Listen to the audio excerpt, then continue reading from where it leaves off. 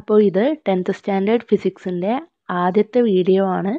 ആദ്യം നമുക്ക് ടെക്സ്റ്റിനെ ഒന്ന് പരിചയപ്പെടാം. മൊത്തം 7 ചാപ്റ്റേഴ്സാണുള്ളത്.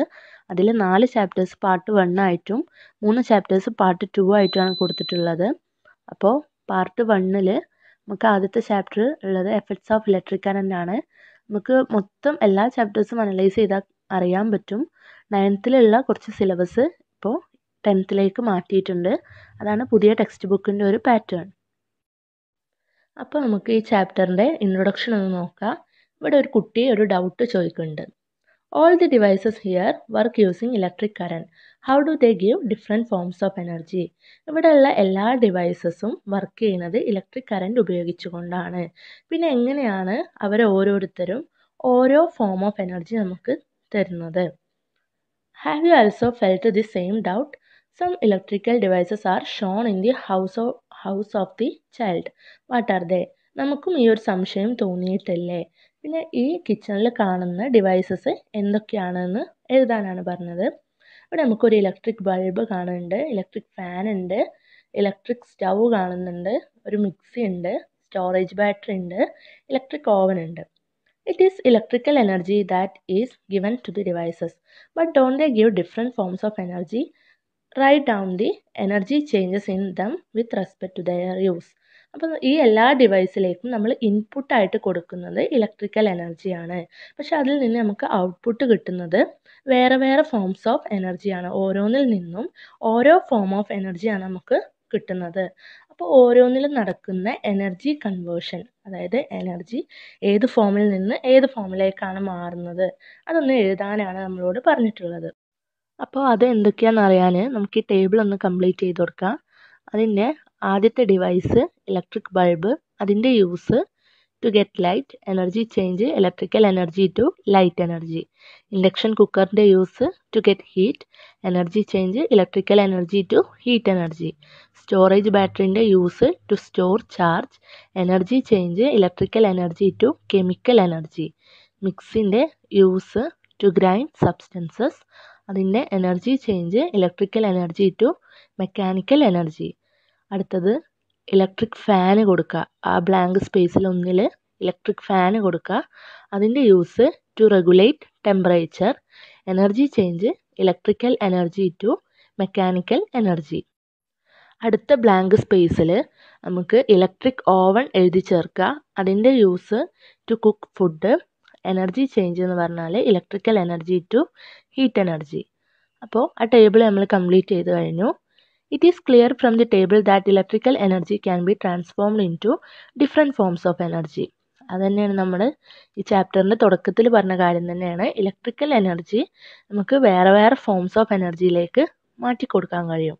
The useful form of energy into which a device converts electrical energy is considered as the effect of electric current on that device.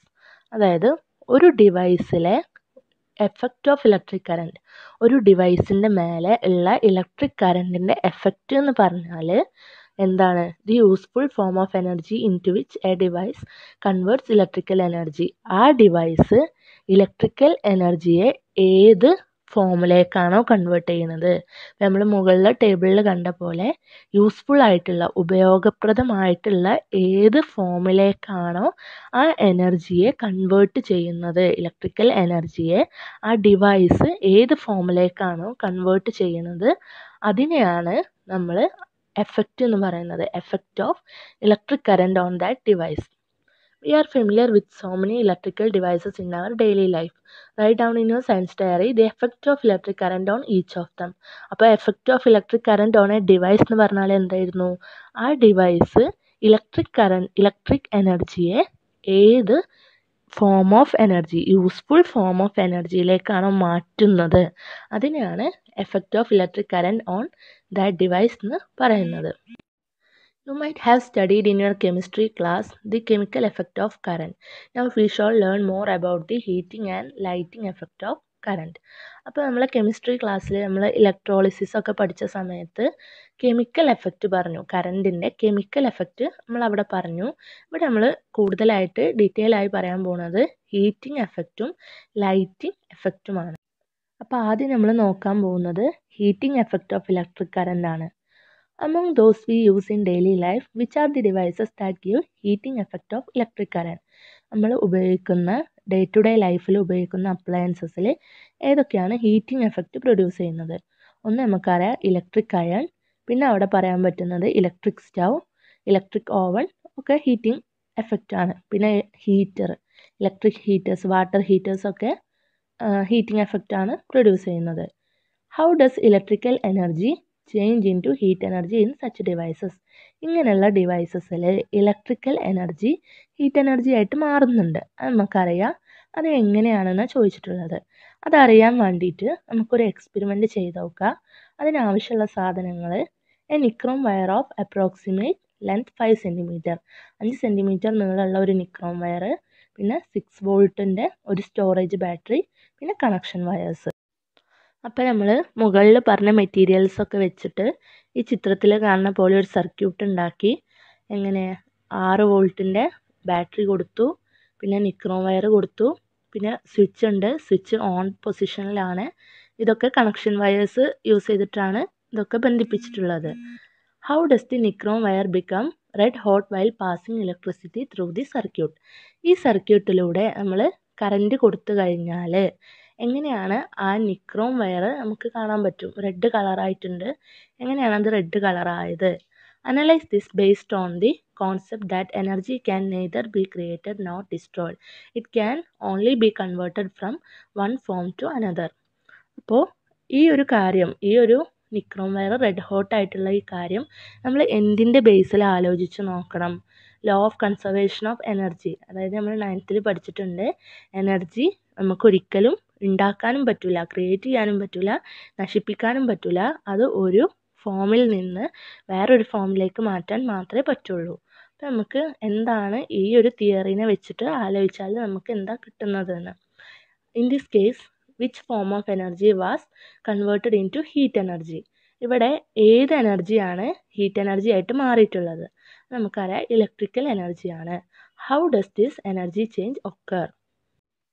അപ്പോൾ അതറിയാൻ വേണ്ടിയിട്ട് നമുക്ക് ഈ ഒരു സർക്യൂട്ടും കൂടി ഒന്ന് അനലൈസ് ചെയ്ത് നോക്കാം. ഈ സർക്യൂട്ടിൽ നമുക്ക് എന്തൊക്കെ കാണാൻ പറ്റും? R എന്നൊരു റെസിസ്റ്റർ ഉണ്ട്, അതിൻ്റെ ഇടയിൽ V എന്ന ഒരു വോൾട്ട് മീറ്റർ ഉണ്ട്, റൈറ്റ് സൈഡിലായിട്ട് ഒരു അമ്മീറ്റർ കണക്ട് ചെയ്തിട്ടുണ്ട്, പിന്നെ ബേസിക് ആയിട്ടുള്ള സ്വിച്ച്, ബാറ്ററി, ഇങ്ങനത്തെ കാര്യങ്ങളൊക്കെ ഉണ്ട്. We can measure the voltage between the ends of the resistor R using a voltmeter V and the current through it using an ammeter A. അപ്പോൾ നമുക്ക് ഈ R എന്ന റെസിസ്റ്ററിൻ്റെ 2 അറ്റങ്ങൾക്ക് ഇടയിലുള്ള വോൾട്ടേജ് V എന്ന ഒരു വോൾട്ട് മീറ്റർ കൊണ്ട് മെഷർ ചെയ്യുക. ഈ 2 അറ്റങ്ങൾക്ക് ഇടയിലുള്ള കറണ്ട് അമ്മീറ്റർ കൊണ്ടും മെഷർ ചെയ്യുക. If the ammeter shows a current I ampere on applying a potential difference V across the resistor of resistance R ohm. ഈ റെസിസ്റ്ററിൻ്റെ ഇടയിൽ, അതായത് ഈ R, ആ നിക്രോം വയറിൻ്റെ ഇടയിൽ നമ്മൾ V എന്ന ഒരു വോൾട്ടേജ് അപ്ലൈ ചെയ്തു. നമ്മൾ V എന്ന വോൾട്ടേജ് ആ റെസിസ്റ്ററിൻ്റെ ഇടയിൽ കൊടുത്തു. ആ സമയത്ത് അമ്മീറ്ററിൽ I എന്ന കറണ്ട് കാണിക്കുന്നുണ്ട്. ആ സമയത്തുള്ള കറണ്ട് I = Q/T. കറണ്ട് എന്ന് പറഞ്ഞാൽ ചാർജ് ബൈ ടൈമാണ്. Q എന്ന് പറഞ്ഞാൽ ചാർജ്, T എന്ന് പറഞ്ഞാൽ time. Then the charge that flows through the conductor in T second, Q = IT Coulomb. ആ ബ്ലാങ്ക് സ്പേസിലുള്ളത് IT ആണ്. ക്യാപിറ്റൽ ഐയും സ്മോൾ ലെറ്റർ ടിയും. അതായത് നമ്മൾ ഈ മുകളിലത്തെ ഇക്വേഷനിൽ നിന്ന് ചാർജ് എന്താണെന്ന് എടുത്ത് എഴുതി, അത്രേ ഉള്ളൂ. I എന്ന് പറഞ്ഞാൽ I = Q/T ആണെങ്കിൽ Q = IT. ഇനി നമുക്ക് ഇതിൻ്റെയൊക്കെ കൺക്ലൂഷനായിട്ട് പറയുന്നത് ഒരു കാര്യത്തിലേക്കാണ്, പൊട്ടൻഷ്യൽ ഡിഫറൻസിൻ്റെ ഒരു definition. The potential difference between 2 points will be 1 volt if 1 joule of work is done in moving 1 coulomb of charge from one point to the other. അതായത് potential difference എപ്പോഴാണ് 1 volt ആവുക? അത് എപ്പോഴാണ് 2 പോയിൻറ്റ്സിൻ്റെ ഇടയിൽ ഉള്ള പൊട്ടൻഷ്യൽ ഡിഫറൻസ് എപ്പോഴാണ് 1 volt ആവുക എന്നുള്ളതാണ് അവിടെ പറഞ്ഞിട്ടുള്ളത്. അതായത് ഒരു കൂളംബ് ചാർജ്, ഒരു പോയിന്റിൽ നിന്ന് ഒരു കൂളംബ് ചാർജ് മറ്റൊരു പോയിന്റിലേക്ക് നീക്കാൻ വേണ്ടിയിട്ട് നമ്മൾ 1 ജൂള് വർക്കാണ് ചെയ്തിട്ടുള്ളത് എന്നുണ്ടെങ്കിൽ ആ 2 പോയിന്റുകൾക്കിടയിലുള്ള പൊട്ടൻഷ്യൽ ഡിഫറൻസ് 1 വോൾട്ട് ആവും. അതായത് 2 പോയിന്റുകൾക്കിടയിലുള്ള പൊട്ടൻഷ്യൽ ഡിഫറൻസ് 1 വോൾട്ട് ആവുന്നത് എപ്പോഴാണെന്നാണ് പറഞ്ഞിട്ടുള്ളത്? ആ ഒരു പോയിന്റിൽ നിന്ന് മറ്റൊരു പോയിന്റിലേക്ക് ഒരു കൂളംബ് ചാർജ് മൂവ് ചെയ്യാൻ വേണ്ടിയിട്ട് നമ്മൾ 1 ജൂള് വർക്കാണ് ചെയ്യുന്നത് എന്നുണ്ടെങ്കിൽ ആ 2 പോയിന്റുകൾക്കിടയിലുള്ള പൊട്ടൻഷ്യൽ ഡിഫറൻസ് 1 വോൾട്ട് ആയിരിക്കും. അപ്പോൾ ഇത് ഫസ്റ്റ് ചാപ്റ്ററിൻ്റെ ജസ്റ്റ് ഒരു ഇൻട്രൊഡക്ഷൻ മാത്രമേ ആയിട്ടുള്ളൂ. നമ്മൾ ഇന്ന് പ്രധാനമായിട്ട് ഡിസ്കസ് ചെയ്തിട്ടുള്ളത് ഒന്ന് ഇലക്ട്രിക്കൽ എനർജി വേറെ ഫോംസ് ഓഫ് എനർജി ആയിട്ട് മാറുന്ന കാര്യങ്ങളാണ്. പിന്നെ ഒന്ന് നമ്മൾ പറഞ്ഞത് effect of electric current on A device. പിന്നെ നമ്മൾ കുറച്ച് എക്സ്പെരിമെൻറ്റ്സ് ഒക്കെ ചെയ്തിട്ട് പൊട്ടൻഷ്യൽ ഡിഫറൻസ് എന്താണെന്നുള്ള ഒരു പോയിന്റിലേക്ക് എത്തിച്ചേരുകയാണ് ചെയ്തിട്ടുള്ളത്. അപ്പോൾ നമ്മൾ കുറച്ച് എന്ന് പറഞ്ഞിട്ടുള്ളൂ, ജസ്റ്റ് ഒരു ഇൻട്രൊഡക്ഷൻ എന്നുള്ള രീതിയിലൊന്ന് ചെയ്ത് നോക്കിയിട്ടേ ഉള്ളൂ. അപ്പോൾ ബാക്കി കാര്യങ്ങൾ അടുത്ത വീഡിയോയിൽ ഡിസ്കസ് ചെയ്യാം.